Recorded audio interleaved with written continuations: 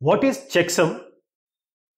We will discuss about what is the idea of checksum, the ones complement, and the internet checksum. So checksum is nothing but it's an idea to check the error. So it is used in the internet by several protocols, although not at the data link layer. The checksum is an error detection method. Please understand, it's not an error correction method. It's an error detection method in data communication, and it is used for errors which may have been introduced while the data is going or during transmission or storage. We'll discuss this topic with certain examples. Suppose our data is a list of, say, some 4-bit 5 numbers, means 4-bit 5 numbers that we want to send to a destination. So we have a source here, we have a destination here. So in addition to sending these numbers, we will also send the sum of these numbers. For instance, these are the numbers 1, 2, 3, 4, 5. So these 5 numbers we want to send from the source to the destination. And what we send, we along with these 5 numbers, we add one more number, which is 36. And 36 is nothing but the addition of all these. 7 plus 11, 18, 18 plus 12, 30, 30 plus 6, it's 36. So where 36 is the sum of the original numbers. Now what the destination or the receiver says, the receiver adds a 5 number, and the receiver adds these 5 numbers which the receiver has received and compares the result with the sum. If the two are same, the receiver assumes absolutely no error, accepts the 5 numbers which are sent, not this one. This was just to check these numbers are correct or not, and discards the sum. Otherwise, there is an error somewhere and the data are not accepted, and there may be a request for the retransmission of the data. So we can make the job of the receiver quite easier. How? So here we have the sender, we have the receiver or the destination. Now the receiver can be helped by us, by the sender. If we send the negative, that is the complement of the sum, that is we are sending the checksum, why not we send the negative of the, or you can say, what is the negative in digital? Digital, in the negative is nothing but the complement, the first complement. So this is called the checksum. So checksum is not the sum. Please understand, when we added this 36 is not the checksum, it is just the sum. But when we complement it and when we send it, then it becomes the checksum. So where we talk about this addition, it becomes 36, and the negative of this is minus 36. This is our checksum. So the receiver can add all the numbers now received, including the checksum, if the result is 0, because we are now sending minus 36, negative of 36. So the receiver will add it, this one also, and if it gets the addition as 0, it assumes no error. Otherwise, there will be an error. So how can we represent the 21 in ones complement arithmetic using only 4 bits? So these 4 bits, I'm just taking an example. These 4 bits can be extended to, say, 8 bit, 16 bit. It depends on the length you take. But I'll just give you an example of how 21 can be fixed inside this 4 bit, because it is not going to fix up. How? 21 means 10101. That is, this is in binary. So this is 1, this is 4, and this is 16. So 16 plus 4 plus 1, which is going to be 21. But if you see, these are 5 bits. These are 5 bits. So we just can hold 4 bits. So what to do with the extra bit here? What to do with this extra bit? So when we have this 10101, these are 1, 2, 3, 4 bits. What we have to do here is we can just wrap it around. So we have to take this one, bring it here, discard it, bring it here, and just add them. Just a binary addition. So 1 plus 1 in binary is 0, 1, and then 1 plus 0 is 1, then 1, then 0. So what do we get? We get this as the checksum, which is actually 6. This is not checksum, this is just an addition, because checksum is going to be negative of 6.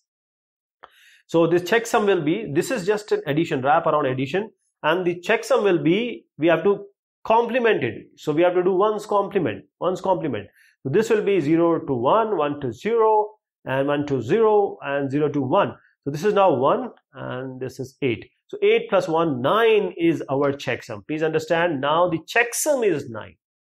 For sending 21, the checksum will be 9.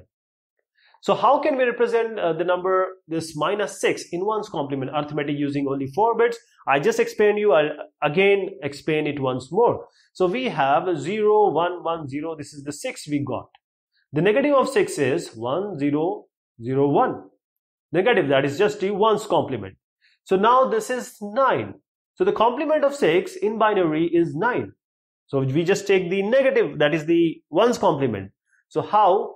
Just change 0, 0 to 1. Don't bother about this. Just change 0 to 1. This is our checksum, which I explained earlier also.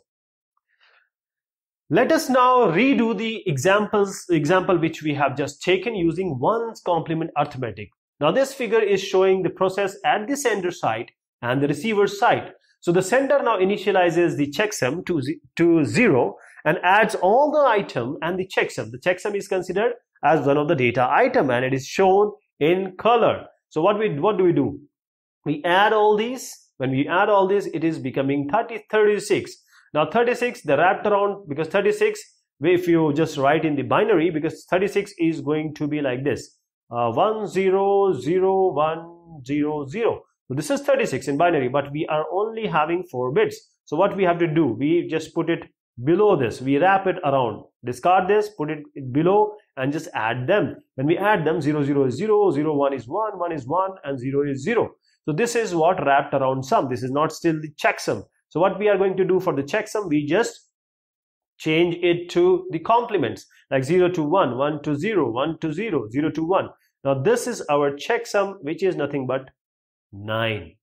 This is how we send 7, 11, 12, 0, 6 and we send a 9 along with it. We send a 9 along with it, right? So these 2 extra bits, what we did, we wrapped around, we summed it with this one and then we got the 6. This is 2, this is 4, so 2, 4, 6. Now this is 6. Now the sum is then complemented. The complemented is giving us 9, which is nothing but 15 minus 6, because 15 minus 6 is 9 in binary, if you take the hex and the decimal in mind. So the sender now sends 6 data members, 1, 2, 3, 4, 5, and then this is 1, 2, 3, 4, 5, and then what? It sends a 9 along with this. So it sends a 9. This is checksum is 9. So what happens at the receiver side? What happens at the receiver side? Now the receiver side, same thing the receiver does. It just adds all the matter it got. So it adds 7, 11, 12, 0, 6, 9. Whatever is being received, it just add it. And it sees it is coming to be 45. So 45, if you write 45, it will be 1, 0, 1, 1, 0, 1. So again, we have to wrap it around in 4 bits. So take this, put it here. This will be 1, 1, 1, 1. Now the other thing is the complement, because this has to be complemented. So it will be 0, 0, 0, 0. Now 0, 0, 0 has been received by the receiver side, and this ensures that the data is correct. That is, this wrapped sum, when it is complemented, it becomes 0, and since the value of checksum is coming to be 0, this means that data is not corrupted. The receiver drops the checksum and keeps the other data. That it just remove this 9, and it is happy with this data which is being received because the checksum is 0. But if the checksum is not 0, the entire packet can be dropped. So this is the whole idea which I just explained, just to let you know, to have a reference what actually is done in finding and verifying the checksum. Then we have internet checksum. So we using a 16-bit checksum calculated in certain way. So what do we do? Here we have 16-bit word. We just talked about 4-bit word just now.